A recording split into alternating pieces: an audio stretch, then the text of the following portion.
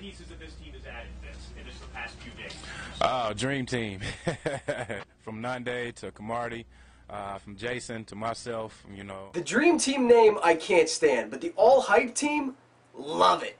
Love it. I mean, can't you see the irony in this? I mean, we're getting called the All Hype team by a team that's been overhyped for the last 13 years. That is what you call irony. How's it feel to have Nnamdi Asomugha beat for not one, but 2 touchdowns by an unknown backup named Victor Cruz? Manning fires. Cruz makes the catch, and he is in for the Giants touchdown. Victor Cruz, Nnamdi plays it perfect. He's got safety help, but look at the strength at the point of the catch by Victor Cruz. Manning on 3rd and 2, and the pass is caught for a first down. Then Cruz breaks free into Eagles territory, and he's still going. Victor Cruz is in for the touchdown. Remember who told you? 1 and 2 Dream Team. I told you. Beginning of the end, Eagles fans. Ronnie Brown is the deep back. 3rd and goal. Vic turns, gives to Ronnie Brown. He's hit, and he's dropped for a loss. He almost dropped the ball. In fact, he did drop the ball. There's a scramble for it to the whistle blow. 49ers have the ball. The 49ers have the ball. I don't know how it came out of Ronnie Brown.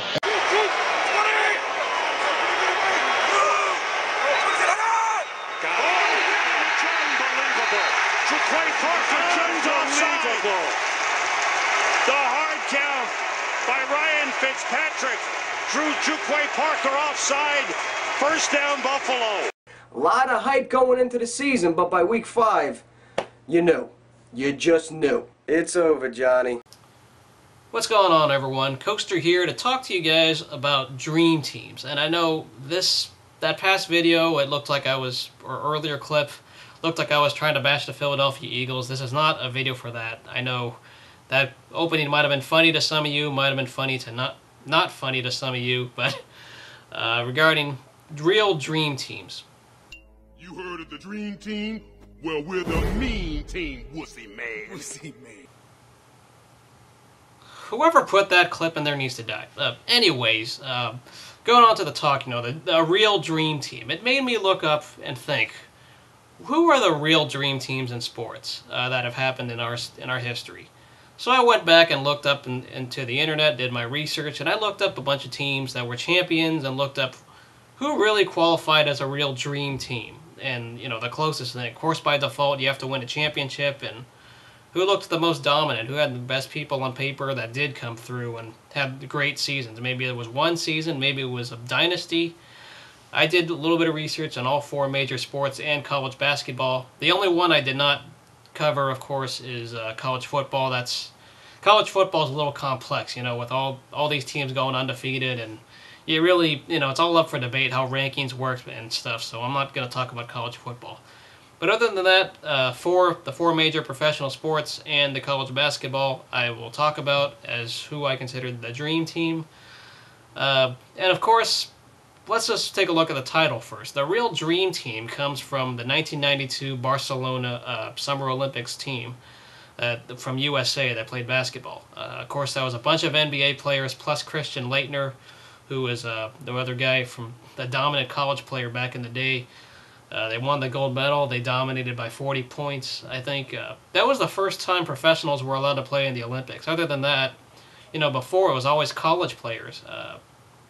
And it was always for amateurs. That's how the Olympics were back in the day. But as it signifies in the 1980 Winter Olympics. But of course, the 1992 Olympics in Barcelona, of course, you had a dominant USA team, and they just pretty much owned the rest of the way. That was the dream team because you had all these all-stars together, plus Christian Laettner, and pretty much that was your dream team. But now let's go into some dream teams in the professional sports world.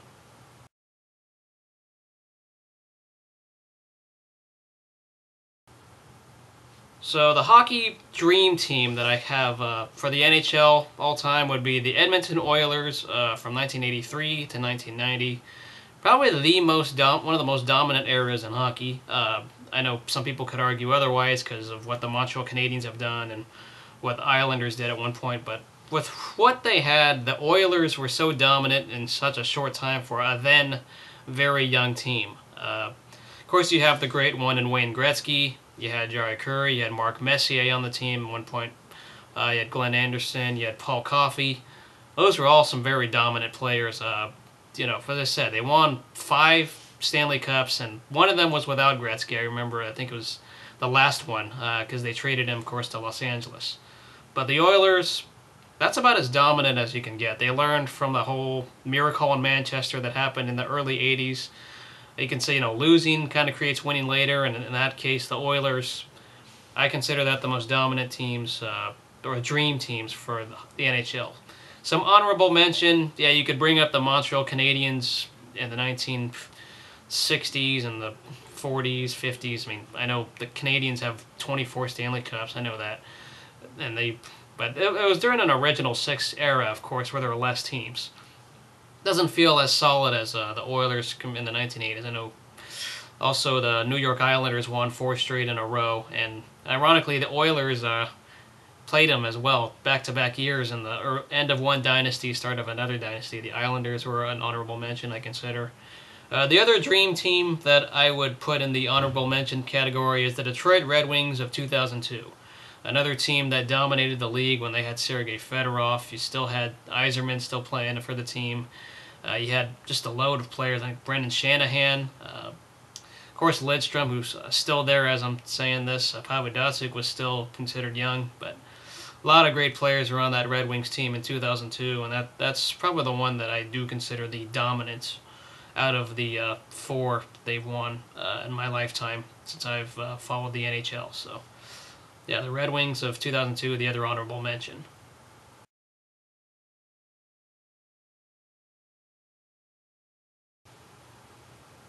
So for the NBA, I'm going to go, the dream team I would say would be the Boston Celtics of the 1960s, more like 58 in the 1960s.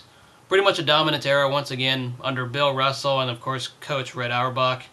I think they won, I believe, 11 championships in that time span. It's about as dominant as it gets. I know the Lakers lost to them a lot during that era too, whether it was in Minnesota or in Los Angeles. Amazing, isn't it? But so other teams that I would consider honorable mention would be, of course, Michael Jordan's three-peats. Both of them, the early three-peat with Horace Grant in there, making Horace Grant and Scottie Pippen better. Or then there's the second three-peat, of course. Scottie Pippen and Jordan were pretty much carrying the team with crew coach as the 6th man. Of course, that 96 year, I believe they had like 72 wins. So, yeah, I do consider the Chicago Bulls the other honorable mention in this. But the Boston Celtics from the 60s, I believe, win the distinction of a dream team for the concept, for the NBA. So, dream team goes to the 1960s Celtics.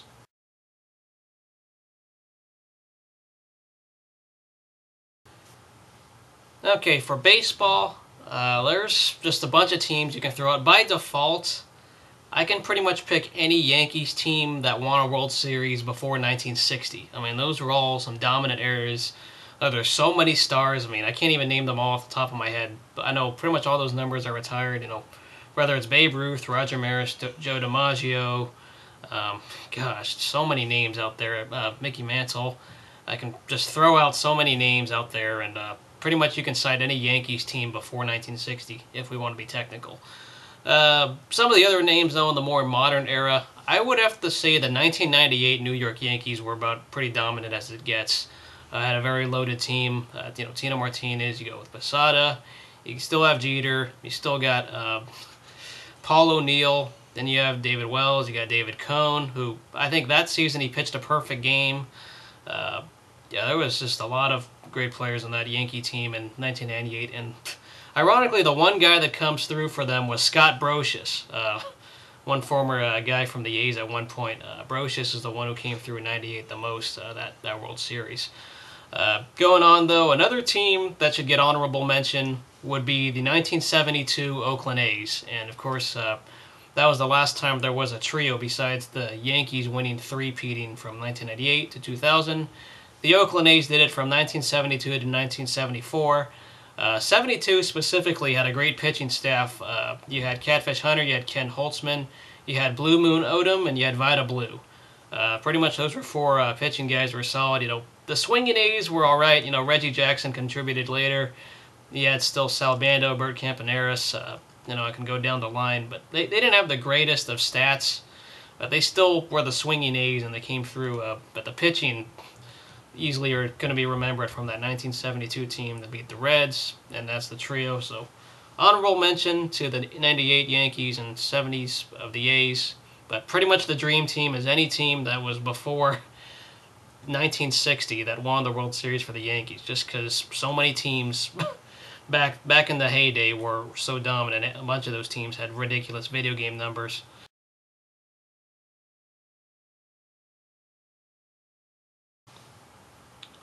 Alright, so college basketball, it's pretty obvious who wins this debate. UCLA from 1963 all the way to 1975. I know it's different players, it's college, but it's pretty obvious who actually gets this distinction because John Wooden did coach the 88-game win streak as well within those 10 titles that came within 12 years. It's about as dominant as it gets. A very great era, legendary era for UCLA basketball. A lot of great history in that. And of course, the 88-game win streak came actually when they won the title in 1971. They actually had to rebuild and pretty much reload with mostly different players when they went undefeated the year after that. And then, of course, they won another title, and then they lost, and then they won one in 1975. It's pretty much when John Wooden retired. Now, that streak, as I said, they had to reload after 1971. Cindy Wicks was on the pretty much the start of that streak, and then Bill Walton and Jamal Wilkes were near the end of that streak. So most of those legendary players that we think of, and Kareem Abdul-Jabbar and Walt Hazzard, along with Gail Goodrich, came pretty much before that in the 60s. And that was, of course, when we all know UCLA was, of course, dominant then as well. But the 88-game win streak, and then the fact, let's not forget, freshmen were not even allowed to play on the varsity squad back in the day, so the youngest player on the basketball team would be a sophomore. You wouldn't even see freshmen like John Wall or someone who was a freshman like John Wall on the varsity team.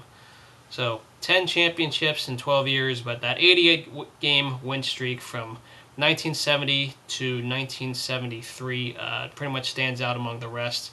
I think we all know what happened there, and that's about as dream team as it gets for college basketball. I don't know who else can match that. Pretty much no one can when it comes to the championships. I know that much. So yeah, that's pretty much it for college basketball.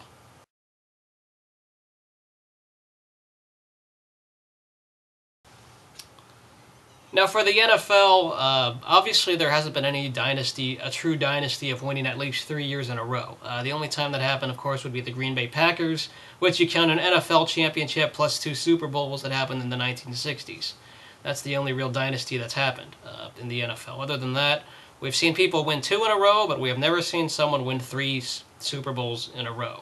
And I don't know if it will ever happen in our lifetime with the way parity works in this league. Teams can turn around. But going on, dream teams.